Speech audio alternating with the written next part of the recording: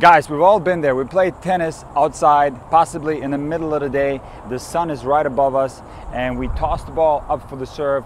We look directly into the sun and we are blinded and have a hard time hitting the serve or even the next ball. So there's a few things that you can do to make this less painful. And one thing that you can do is play with a hat and sunglasses. Now this is something that's obvious, but unfortunately we as tennis players are very sensitive to wearing certain things. For example, we can't play with a watch because that might disturb our two-handed backhand, or might be moving around during a point. And the same goes for wearing sunglasses.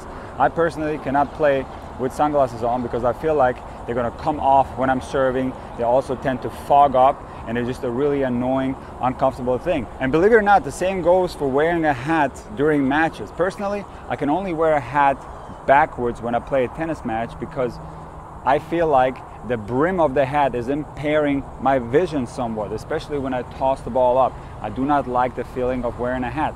So for me personally, the best way to play tennis is without sunglasses and without a hat. Now, one thing you can do to make looking into the sun less painful, whether it be an overhead or a serve, is you can try to block the sun with your non-dominant hand. So on the overhead, you will have to know where the sun is and you simply try to block it with your hand. So in this case, the sun is about right there. I'm going to try to block it with my hand and this does help. On the serve, it's a little bit more tricky because you have to make sure that the blocking of the sun doesn't influence your toss in a bad way. But you can do the following. You can toss the ball, you're going to know exactly where the sun is, and then once you have tossed the ball, you're kind of blocking the sun with your non-dominant hand. You spread your fingers this way and you put your hand against the sun, and this can make looking at the sun a little bit less painful. And the absolute best thing you can do to fight the conditions outside on a tennis court, whether it be the wind or the sun, is to study the conditions and then make decisions accordingly. So for example, right now it's 12 o'clock and it's August, so the sun is pretty central, but it's not right above me. It's a little bit to the left, and I have to know this depending on what side I'm serving from.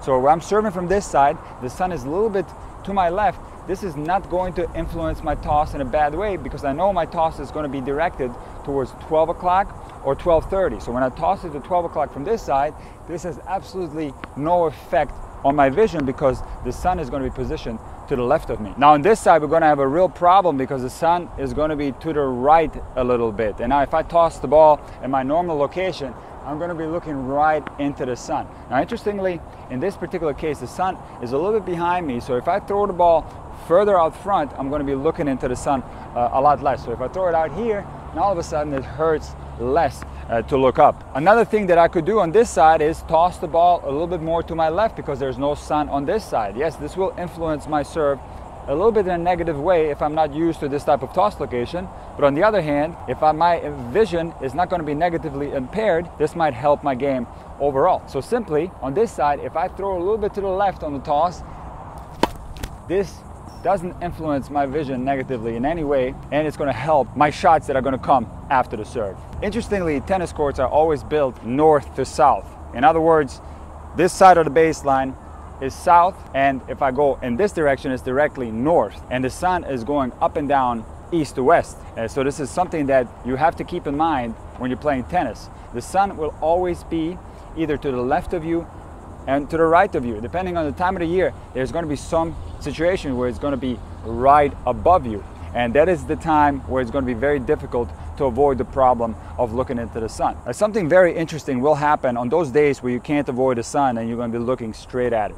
So when you throw the ball up and you look right into the sun, you will not be able to see the ball and you will not be able to see the contact. But interestingly, even though you can't see the ball, you will still make clean contact most of the time. And the reason why we can't see the contact on a serve is because the acceleration is so fast that contact takes place in milliseconds, so there's absolutely no way that we can see the contact on the serve. The point I'm making with this is that you shouldn't worry about looking straight into the sun and not seeing the contact, because you never see the contact on the serve and you can still get the serve in. But the real problem starts is once you have to hit the ball that comes after the serve. In my personal experience, the few times when the sun was on a really bad location, it wasn't avoidable. What happens is you're going to be kind of blinded for a couple of seconds right after the serve, but the vision will come back rather fast. So the only thing that's tricky is the ball that comes after the serve. You have to really try to make that first ball, and then after that the vision is going to go back to normal. And this is just one of those things in tennis that we have to suffer through and try to make the best of it.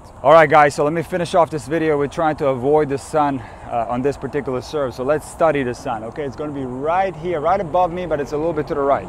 So if I throw the ball at 12 o'clock, I should be okay. I'm also going to throw it a little bit further in front to avoid the sun even more, and I'm going to try to block it with my hand, and let's see what happens.